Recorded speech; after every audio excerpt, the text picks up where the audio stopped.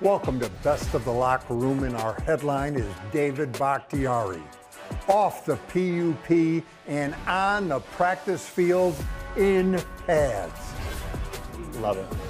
Oh man, it's been there's just a certain like at peace being out there with the guys, putting pads on.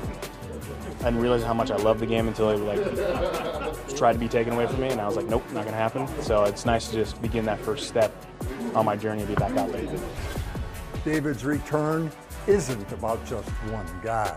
He's the kind of player whose presence affects all the guys. Means everything. One, just to have that veteran presence, but two, we've seen, the guys who've been around here for a while have seen David going through it and, how bad he wanted to come back. So more than anything, I think we're just so happy for him to see him back out there. You know what I mean? To be hurt is it's a grind physically, but I think especially mentally. So just super happy for him to be out there. Since we're in the neighborhood, I wouldn't be able to sleep if I didn't show you the block of the night against the Saints. Watch number 72, Caleb Jones. All 6'9", 370 pounds of them. Wow.